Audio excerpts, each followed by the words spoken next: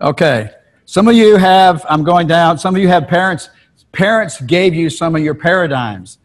Why? Because they love you and they want you to survive in the world.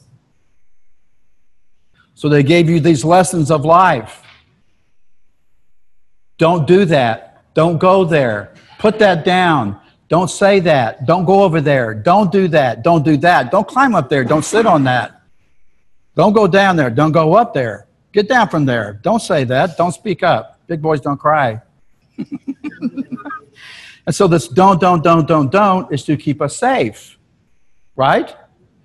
We should be blessed if we have parents that tell us to keep us safe. Over the years, this becomes ingrained in our brain. Then we go to school.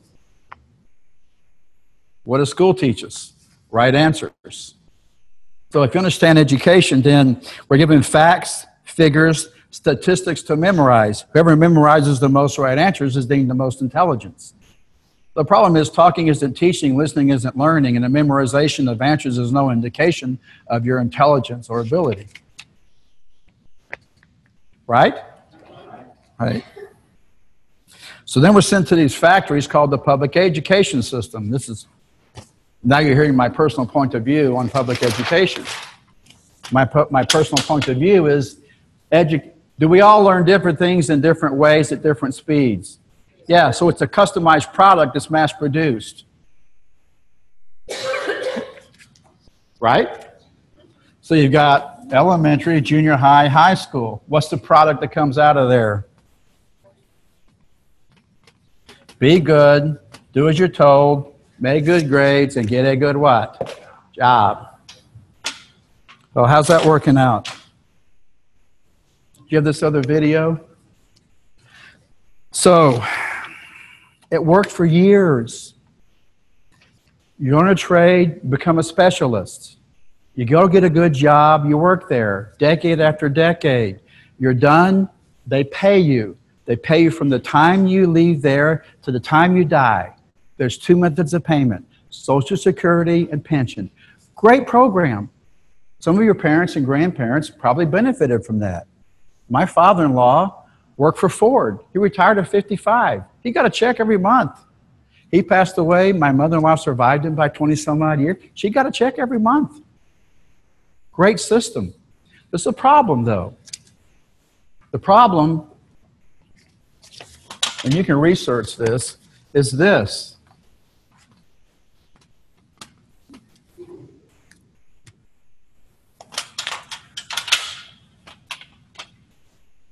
So what the corporations did was these actuarial studies, and what they were finding was people were living longer and longer and healthier, and the money was running out about here.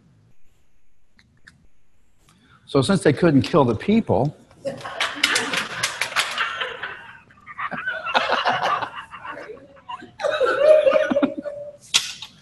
well, they could have. Some of them are trying. It's in the food.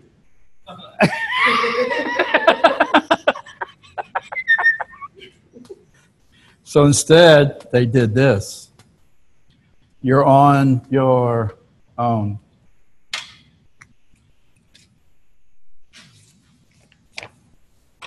Those pension plans are underfunded by trillions. They're not getting paid.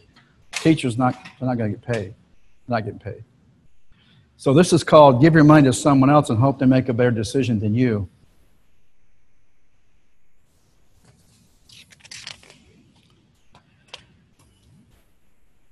So it's be good, do what you're told, make good grades, get a job, work hard. There's a highly overrated activity. The key to success is laziness and incompetence.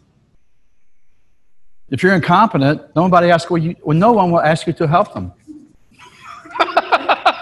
If you're good at what you're doing on a pickup, you're helping people move. Hey, can you help me move? I see you got a pickup. So don't own a pickup and don't get competent. Laziness. So here's my paradigm. Who can I get to do this for me? Do you think I can do this? I could. I want to. Shane loves doing this. I don't want to do it. If I do it, we're both unhappy. I have to, he doesn't get to. You got two unhappy people out there. Like, let's just both be happy. You do it, I won't. You good? I'm good. I love this freaking guy. And the two of them, you should see the product they turn out. They're up there laughing, having fun at work. Just having a great time. Okay, you may have seen this. This is what happens if you go through that. Anyway, I'll let you be the judge. Y'all ready? Okay.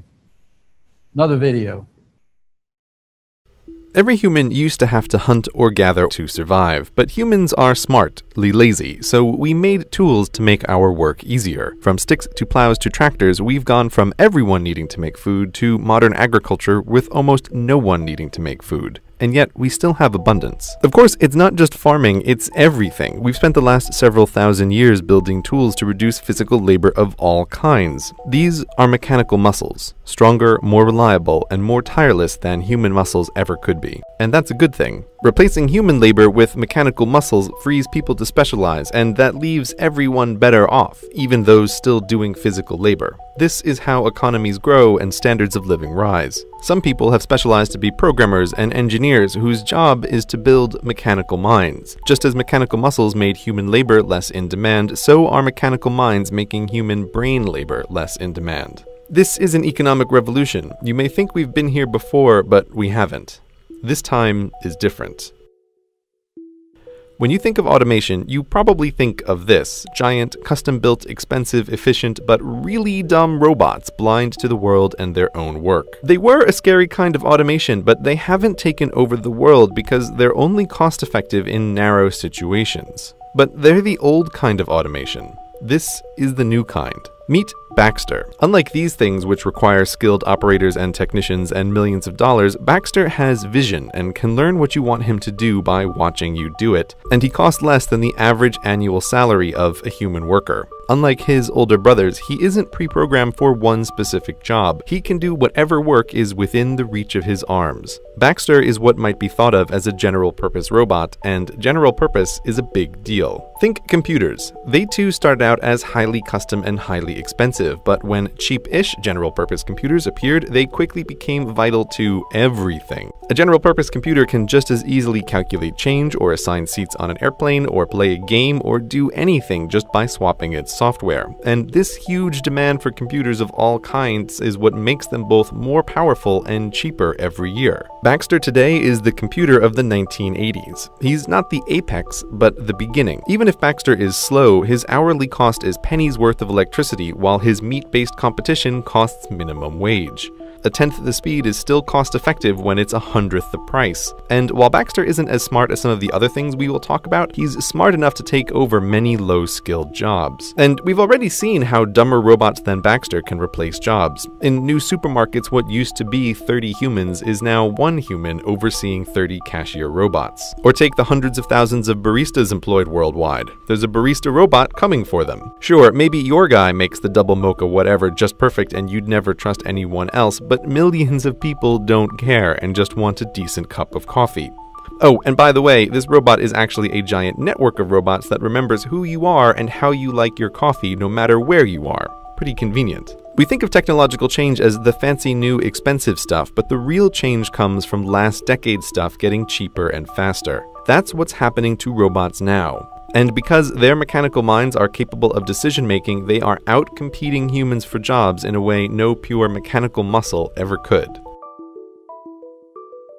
Imagine a pair of horses in the early 1900s talking about technology. One worries all these new mechanical muscles will make horses unnecessary. The other reminds him that everything so far has made their lives easier. Remember all that farm work? Remember running from coast to coast delivering mail? Remember riding into battle? All terrible. These new city jobs are pretty cushy, and with so many humans in the cities, there will be more jobs for horses than ever. Even if this car thingy takes off, he might say, there will be new jobs for horses we can't imagine. But you, dear viewer from Beyond 2000, know what happened. There are still working horses, but nothing like before. The horse population peaked in 1915. From that point on, it was nothing but down. There isn't a rule of economics that says better technology makes more better jobs for horses. It sounds shockingly dumb to even say that out loud, but swap horses for humans and suddenly people think it sounds about right. As mechanical muscles pushed horses out of the economy, mechanical minds will do the same to humans. Not immediately, not everywhere, but in large enough numbers and soon enough that it's going to be a huge problem if we're not prepared, and we're not prepared.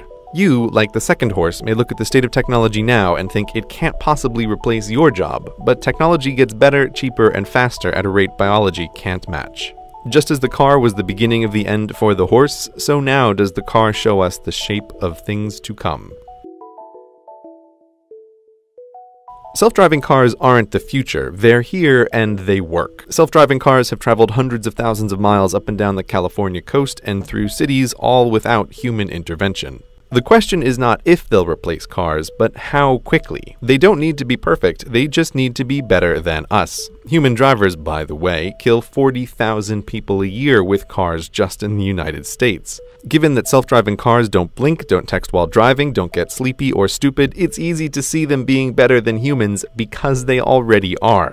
Now, to describe self-driving cars as cars at all is like calling the first cars mechanical horses. Cars in all their forms are so much more than horses that using the name limits your thinking about what they can even do. Let's call self-driving cars what they really are. Autos, the solution to the transport objects from point A to point B problem. Traditional cars happen to be human-sized to transport humans, but tiny autos can work in warehouses and gigantic autos can work in pit mines. Moving stuff around is who knows how many jobs, but the transportation industry in the United States employs about 3 million people. Extrapolating worldwide, that's something like 70 million jobs at a minimum. These jobs are over. The usual argument is that the unions will prevent it, but history is filled with workers who fought technology that would replace them, and the workers always lose. Economics always wins, and there are huge incentives across wildly diverse industries to adopt autos. For many transportation companies, humans are about a third their total costs. That's just the straight salaries. Humans sleeping in their long-haul trucks cost time and money, accidents cost money, carelessness costs money. If you think insurance companies will be against it, guess what?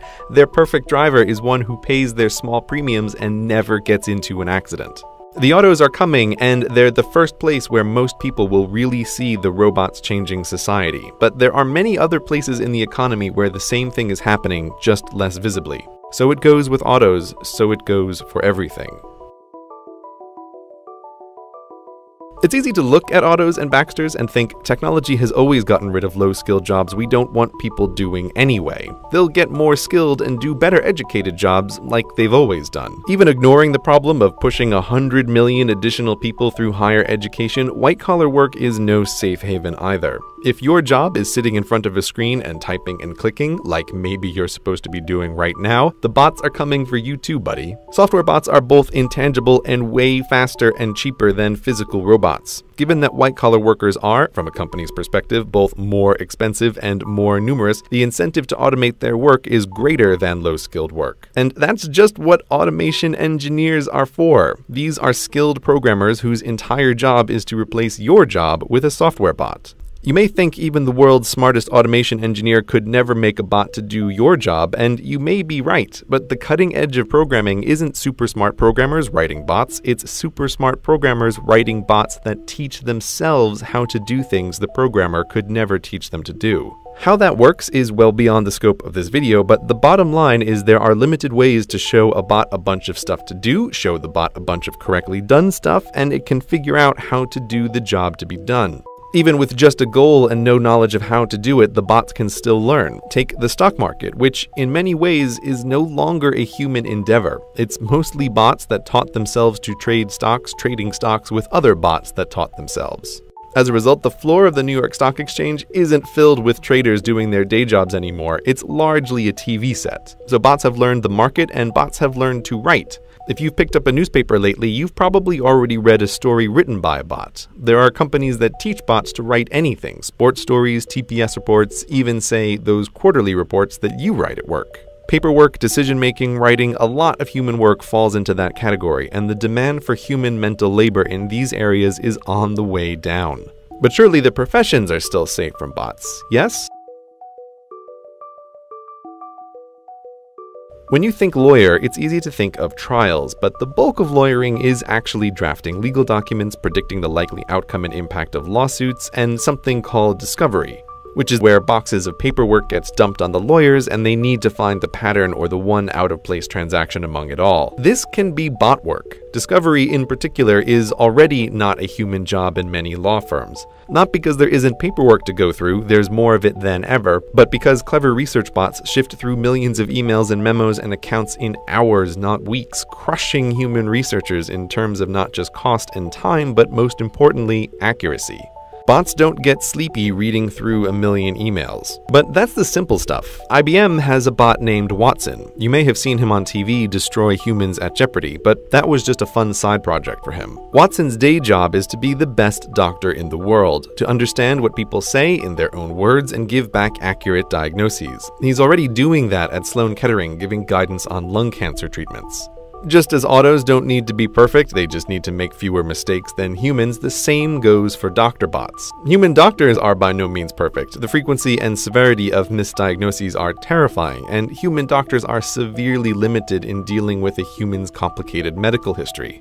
Understanding every drug and every drug's interaction with every other drug is beyond the scope of human knowability, especially when there are research robots whose whole job it is to test thousands of new drugs at a time. And human doctors can only improve through their own experiences. Doctor bots can learn from the experience of every doctor bot, can read the latest in medical research and keep track of everything that happens to all their patients worldwide and make correlations that would be impossible to find otherwise. Not all doctors will go away, but when the doctor bots are comparable to humans and they're only as far away as your phone, the need for general doctors will be less.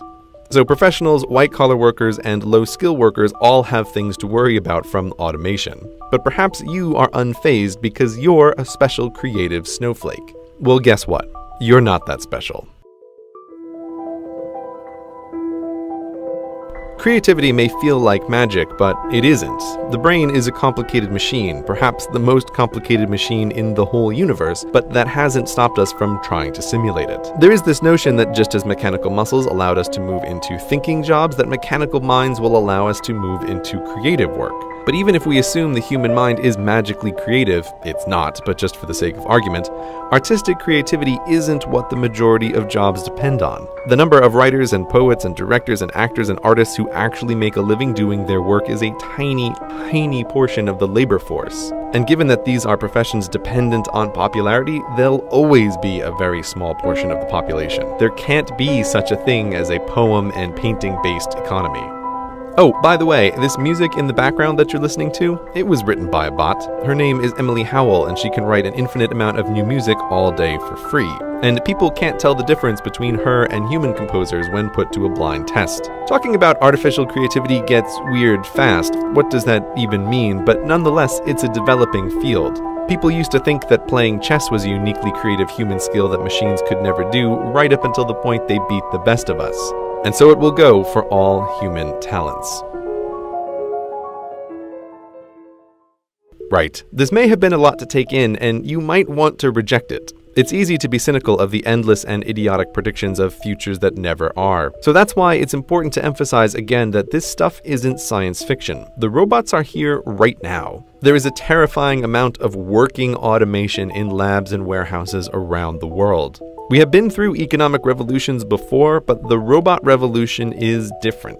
Horses aren't unemployed now because they got lazy as a species, they're unemployable. There's little work that a horse can do to pay for its housing and hay. And many bright, perfectly capable humans will find themselves the new horse, unemployable through no fault of their own. But if you still think new jobs will save us, here is one final point to consider. The US Census in 1776 tracked only a few kinds of jobs. Now, there are hundreds of kinds of jobs, but the new ones are not a significant part of the labor force. Here's the list of jobs ranked by the number of people who perform them. It's a sobering list with the transportation industry at the top. Continuing downward, all of this this work existed in some form 100 years ago, and almost all of them are easy targets for automation. Only when we get to number 33 on the list is there finally something new. Don't think that every barista or white-collar worker need lose their job before things are a problem. The unemployment rate during the Great Depression was 25%. The list above is 45% of the workforce. Just what we've talked about today, the stuff that already works, can push us over that number pretty soon. And given that even in our modern technological wonderland, new kinds of work aren't a significant portion of the economy, this is a big problem. This video isn't about how automation is bad, rather that automation is inevitable. It's a tool to produce abundance for little effort. We need to start thinking now about what to do when large sections of the population are unemployable through no fault of their own. What to do in a future where, for most jobs, humans need not apply.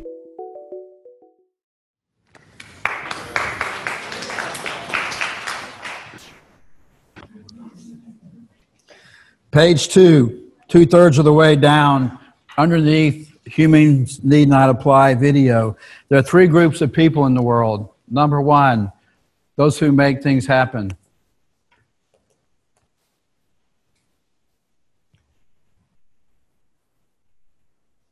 Two, those who watch things happen.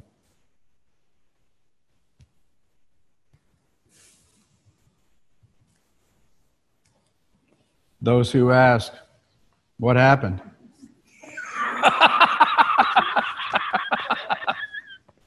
The goal is to stay out of group 3.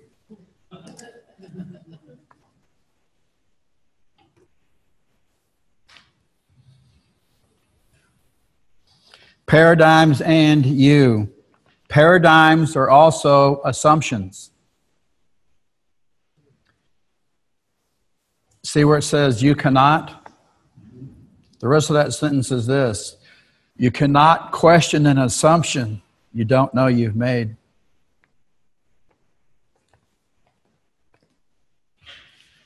You cannot question an assumption you don't know you've made.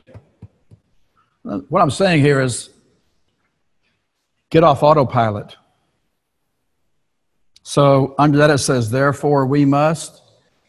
This is just, like, I'm not trying to tell you how to live your life. I'm just telling you what I do, what I see successful people do. Look, I went broke when I was 30, lost everything, broke, divorced, moved to Austin to start over. I became a lifelong learner. I got lucky.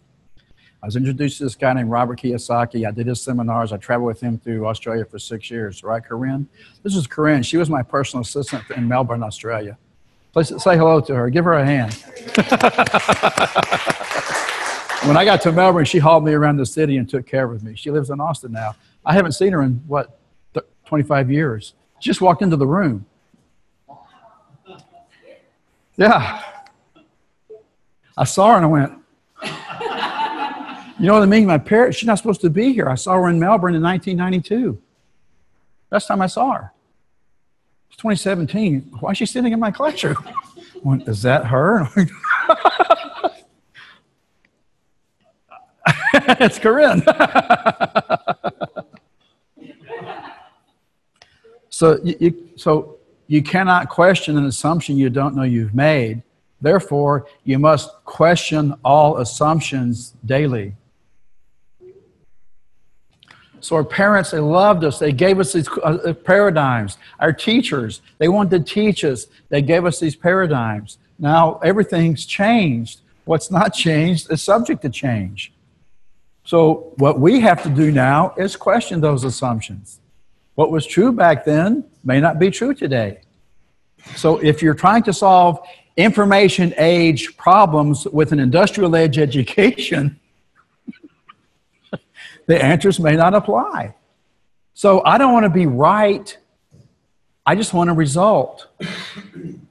If that answer isn't right, I'm not married to the answer. I'll let that thing go in a heartbeat. My education system taught me to be right. I don't want to be right. I just want the result. So we're looking at what if, how? What if, how? What's impossible? Nothing. What if we could do it? How would we do it? What if we could do it? How would we do it? Yeah?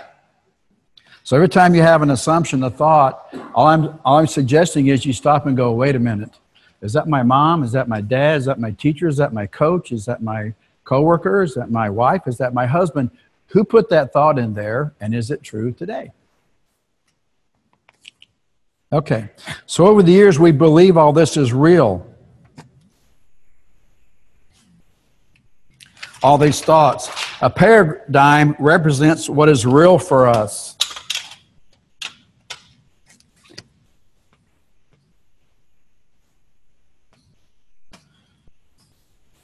So real becomes reality. Reality becomes the box.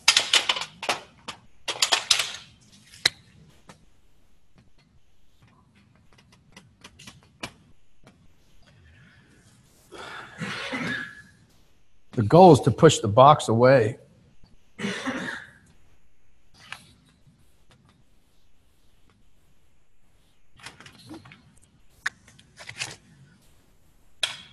So right now, you're sitting in a big box.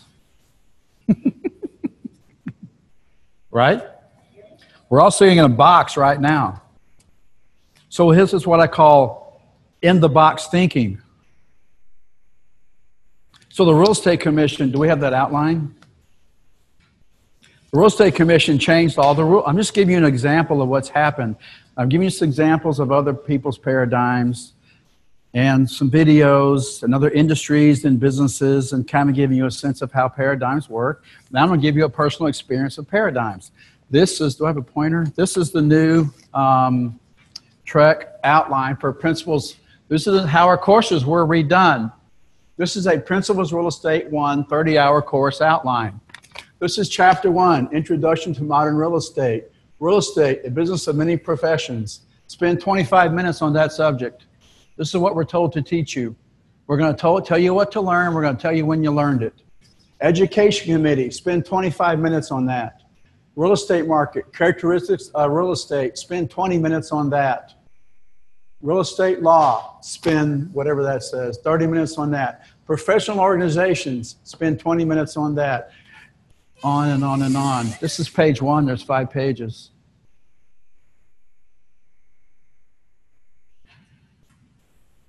This is what they're telling us to teach you. This is how many minutes we're told to spend on it.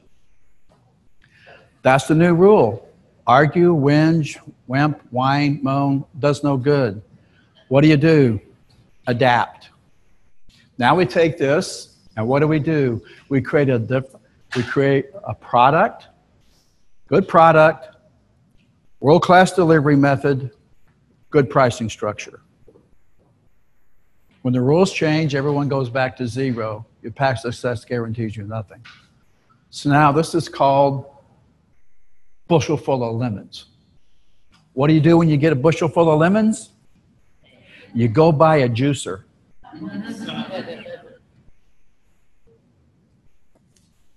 So that's what we want to do.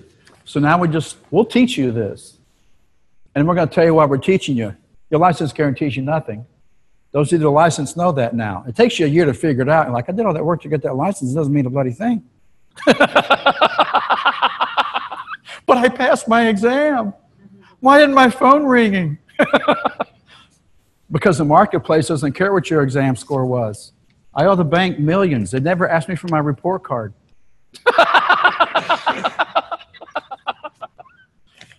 What's the adult version of a report card? Financial statement. Where are we taught that? Not the school I came from. Right? Right. That's what we teach. So we're going to teach you how to get your license. We're going to teach you how to build a business. We're going to teach you how to invest your profits. That's what we do. That's why we're called the Real Estate Business School. So that's why I'm glad you're here. Well, thank you again for showing up. If you like this, we're going to do one of these a month. The one we're going to do next month is about money. If you think you know about money, come. You'll discover that you're right, and you may discover some things that you need to learn. Okay? So you have in-box thinking. We have to be able to think in the box because we've got to get a license in order to move forward. Right? Okay, I can turn that off. Thank you. What's missing in the public education system and in the courses we teach for in-the-box thinking?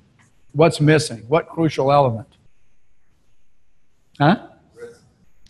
Okay, thank you. That's part of it. What else? The application of the information. So let's say we teach a listing agent course. We hand out the books, you read the books, you take the test, you ace it. You don't know anything about how to list a piece of property. Now you have to go where? Outside and do outside the box thinking, which is called trial and what? Error. Oh, but you can't make mistakes. So if you carry that paradigm, what happens is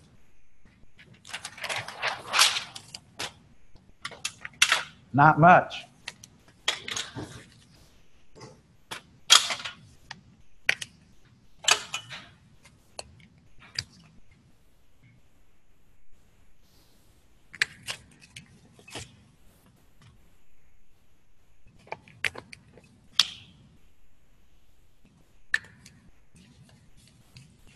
(1969). What worldwide event took place? Huh? Right, Apollo. Apollo space mission. Man landed on the what? Moon. What percentage of the time was the Apollo space capsule on course?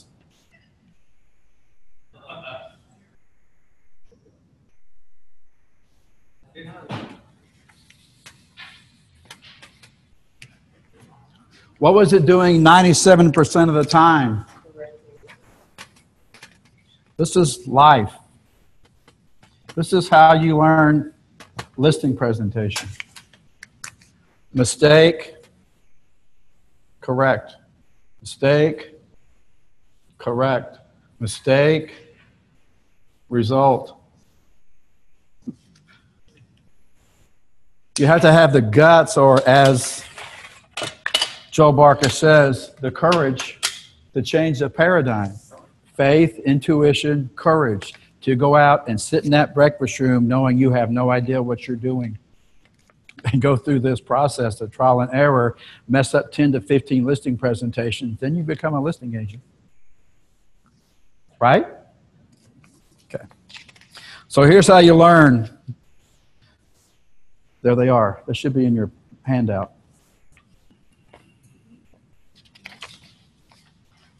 So at the bottom of that page, 2 types of thinking. Y'all okay? Okay. 2 types of thinking. Inside the box, outside the box. So learning the exam, state licensing, technical education, great foundation. We need it. Most of the lawsuits and complaints to TREC come from contract disputes, lack of technical education. So I'm not totally writing it off. We need it. It's a great foundation. You just need more. I was a strong listing agent because just I could work more sellers at one time than I could buyers. You only work one buyer at a time, right? But sellers, I had 30, 40 listings simultaneously. So it sounded like a better idea to me.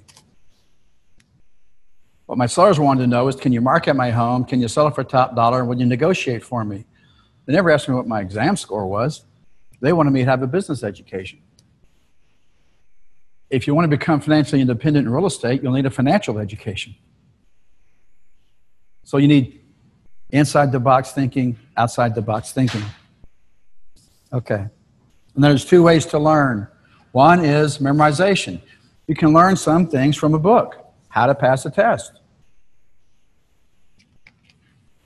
Others, trial and error.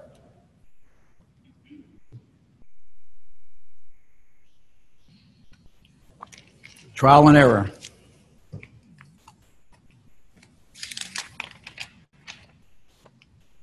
What's the one reason the attrition rate's so high in real estate?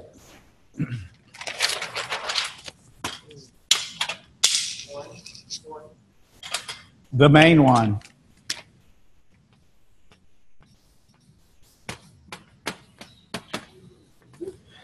This is bigger than this.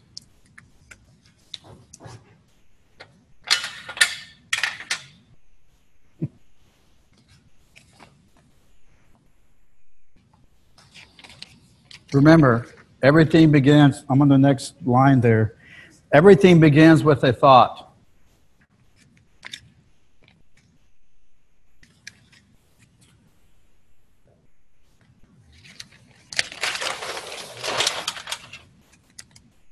It's here.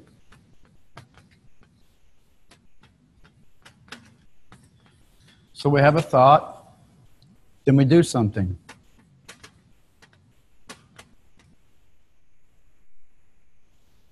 What do we have? That's it. Thank you. Nicely said.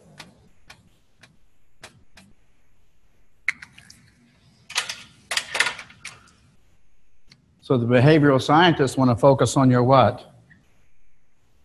Behavior. This.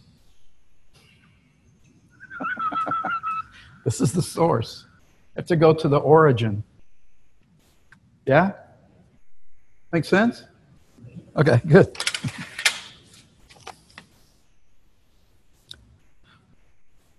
What's the biggest obstacle to learning? Huh? What's the biggest obstacle to learning? Good, that's part of it.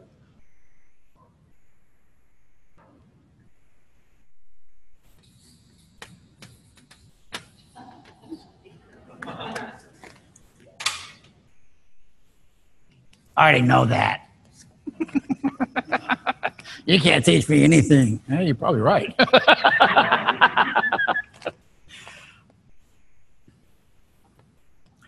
So when I look at it, we spend about the first 20-25% of our life being told what to learn and when we learned it.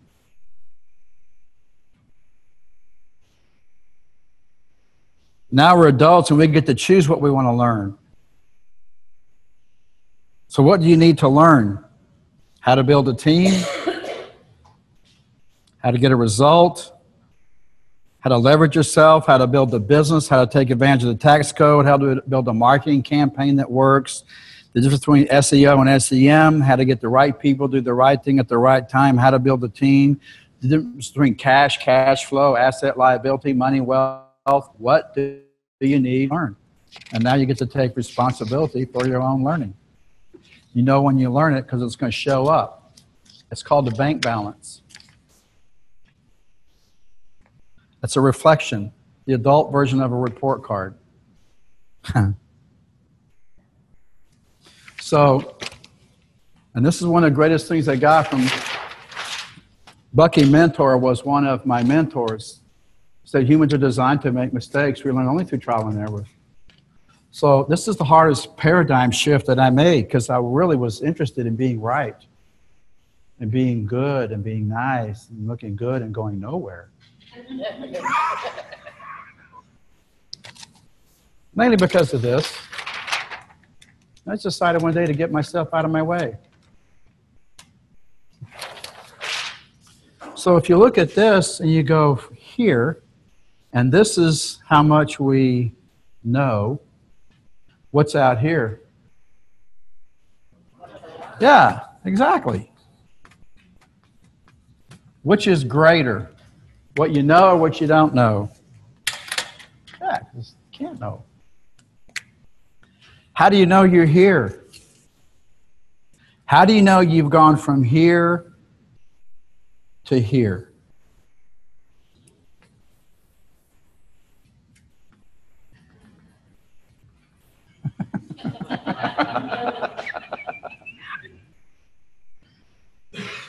This is when you go, right. I have no idea what I'm doing.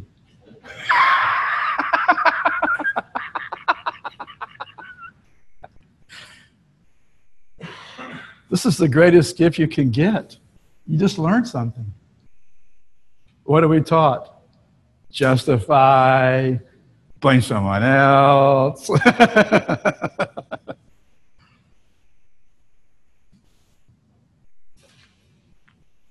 And what did Joel says? Where does learning take place?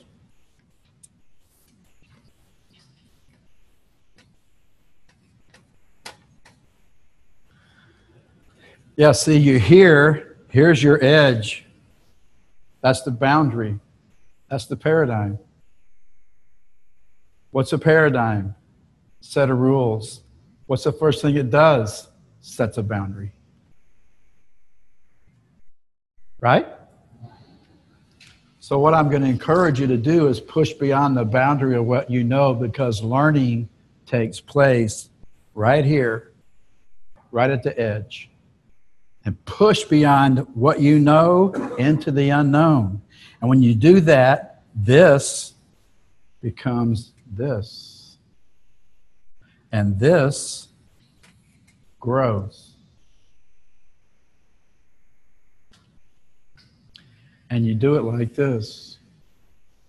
And whoever makes most of these learns the most. That's why it's called that.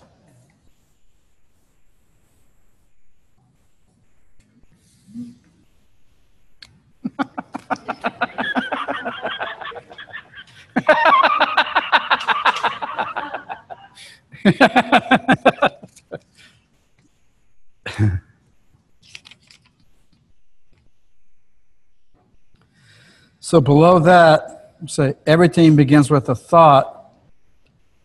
Just below that, the most powerful force there is what you say to yourself and you believe. So when you say to yourself and you believe, mistakes are good, it's how I learn. Mistakes are good, it's how I learn.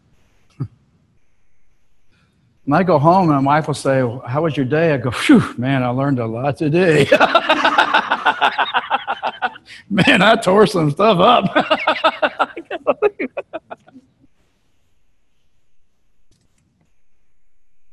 The most powerful force you have is what you say to yourself and you believe. So, do you have a biggest obstacle of learning? Below that, what if? So here's my question to you. What if everything you know is wrong?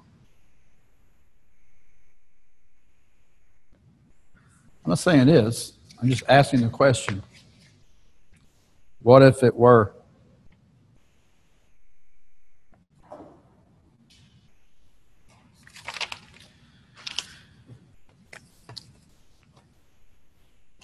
So, we decided to shift this learning paradigm.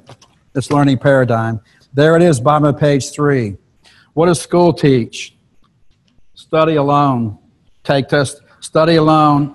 We teach study together as a team. We were putting people in. When we first brought to school, we were young and naive and didn't know anything. So we put the great people together in groups to study. And then we got a complaint, and Trek says, are you having people test in groups? I said, yeah, man, they're having a great time. You just see them in there. They're cooperating. They're learning. They go, that's cheating. You can't do that. Oh, boy. So we quit doing that. Take tests by yourself. And we teach problem solving as a team. How many of you have a lawyer, a title company, a lender, a doctor, different professionals on your team? Okay, good. So when you get in trouble, you can go ask them for help, right? Okay, what's that called in school? Cheating. So go out and cheat. Become good cheaters. I call it cooperation. You can change your answer. We teach making mistakes. School says make good grades. All I'm saying is good grades don't equal success. School says high scores your intelligence. My point is the test is not in the classroom. The test isn't in here, and you know that. It's out there. It's a good job. I think we should build a good business. Be a good employee. I'd rather be a good employer. Work hard. I think it's a highly overrated activity. There are 6 ways to leverage yourself. That's the next book that's coming out. I should have it by mid-year. I'm writing a book on leverage and how to do that. I've discovered 6 ways so far. I was taught to climb the my school system said, yeah, climb the corporate ladder. My dad says, build your own. And then they taught save your money. Why would you save your money in this environment when the interest rates are so you're getting the savers? See, here's the problem with the financial system, economic system we have in America. It punishes savers and rewards debtors. It punishes employees and rewards investors and business owners. It punishes employees and savers. So if you go get a good job and save your money, the tax code is going to slaughter you. The tax code is built. It was designed to encourage economic growth, expansion. That's why business owners get tax breaks, employees don't get. That's why investors get tax breaks, homeowners don't get. Take the event next month. We're going to cover these topics right here, the difference and how to get through those loopholes. And then also, schools teach specialization. What are you going to be when you grow up? When I'm 5, I don't know. Firemen? They're cool. I'd love to be a fireman. They don't know any better. Firemen would be great. Are firemen great? Damn right they're great. How about a policeman? How about teachers? How about we pay them more money? So you ask them, what do you want to be? Well, probably 10 things because I'm going to have a job. There's no jobs anymore that last more than 5 years. So what I'm going to probably be is flexible, I hope. Because I can't do what you did. Okay. And they say work for money, get a good job. How much are they paying you? What's the job pay? Well, it doesn't matter how much you make, it's how much you spend. It's not on the make side. Wealth is not created on the income side. It's created on the spend side. It doesn't matter how much you make, it's how you spend. We'll go into this too if you want. And then they say make money, and I'm like, no, you don't need to make money, you need to make sense. So my question is to you, when do you measure the success of your education? Graduation or retirement? Because some of you are at the halfway mark. I don't think it's doing so good. So my question is, if this is a game, and it is just a game, because making money is just a game, but you're either master of the game or slave of the game. And the name of this game, get out of the game. So my question is, you going to play the second half like you played the first? Or do things need to change? Because the only constant is what? I'm finishing now. The world is designed to what? Change. What must you do? Change.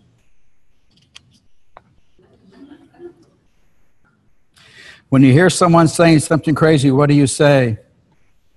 That's an interesting point of view. And remember the pig.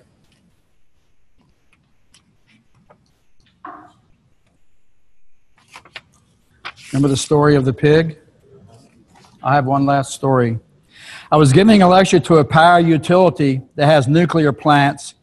After I finished, David Valeri, one of the nuclear training instructors, came up to me and asked what I knew about what had happened at Chernobyl. I said I was aware, as most people are, of the meltdown and the release of radioactivity, but that was all. He said there was another part of the story that very few people knew, and though it was tragic, it illustrated perfectly the kind of paradigm blindness I was talking about. He sent me a paper entitled Chernobyl Notebook, written in June 1989 by G. Medvedev, one of the Soviet scientists who was involved in the post-accident cleanup. The document was an attempt to recreate in a narrative as accurately as possible what had happened at Chernobyl. Mr. Valeri told me to check page 28. At that point, the narrative describes the behavior by the nuclear engineers at the plant shortly after the explosion. The engineers were trying to figure out what happened. The one thing they, quote, knew for sure, end quote, was that the reactor was still intact. Why? Because from their understanding of the design, they knew it could not have blown up. So they looked outside to see what had happened. All over the ground was the black graphite right out of the core. Massively, fatally radioactive. Quote, something was scattered around the unit on the asphalt, very thickly, something black. But he, referring to Dyatlov, one of the engineers, could not take it into his mind that this was graphite from the reactor. Just as in the turbine room where Dyatlov had just looked, His eyes had seen the glowing chunks of graphite and fuel, but his mind would not accept the implication of what he had seen. These three intelligent, well-trained engineers looked right at the proof of a reactor explosion, and decided as a group there was nothing that indicated an explosion. As far as they were concerned, the reactor was still intact, and based on that belief, the crew chief Akimov kept telling people, the press included, the reactor core was okay. The evidence was literally right before their eyes, and yet because of the deep trust they had in the design, they refused to accept the data for what it was. They all died of a massive radioactive exposure, but what really killed them was their inability to see past their paradigms. Last but not least, I'll leave this with you. Last sentence. You never know who's going to be bringing you your future.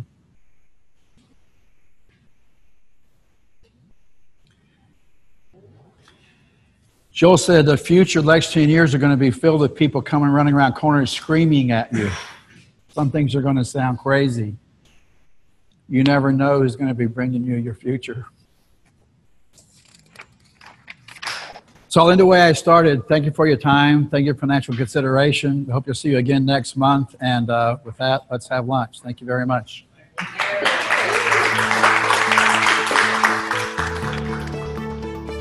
Thank you for watching The Future of Real Estate.